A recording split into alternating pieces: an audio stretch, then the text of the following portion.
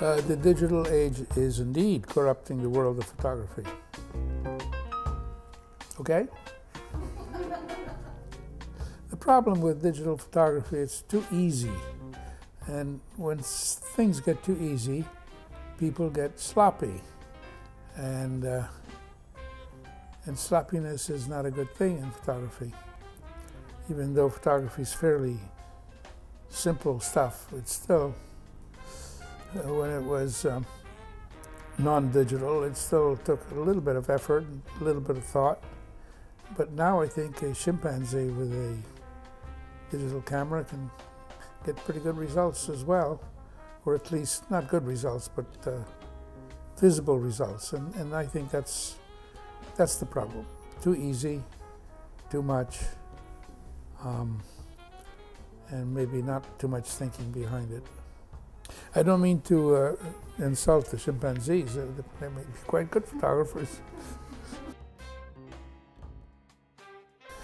Well, my best pictures are the ones I haven't taken, absolutely. I suppose anything that survives in street photography is probably something that is good.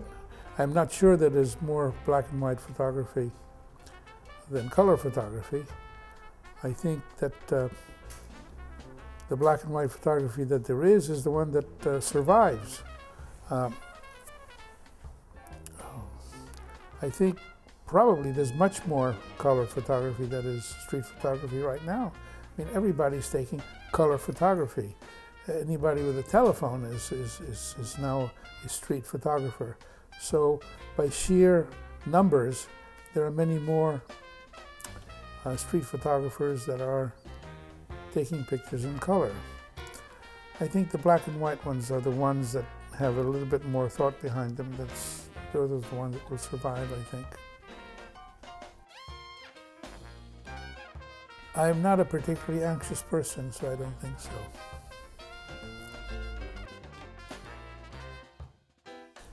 When I take pictures of dogs, I certainly look at dogs before I look at anything else. If the dog is interesting, if the situation the dog is in is interesting, then I might take a picture if other circumstances are ripe.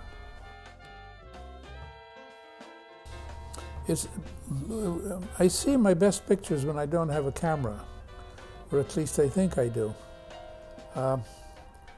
Sometimes when I think I see a very good picture and I do have my camera, it turns out not to be so good. So it's not a very scientific method that I have.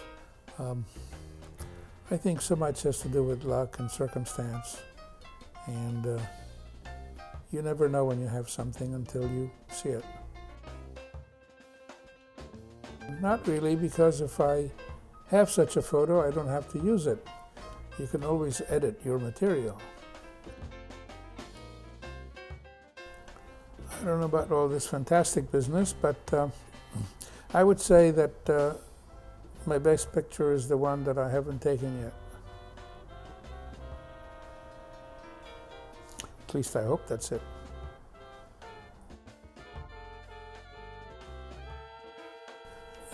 Well, it's okay, you know, you can chat away about things, but the essential thing about pictures is pictures, so you should look at them and draw your own conclusions.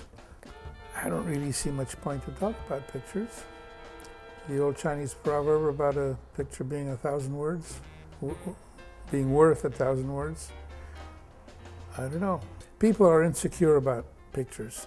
That's why they need to have explanations sometimes. But people who are visually apt don't have to have explanations. They just react to them.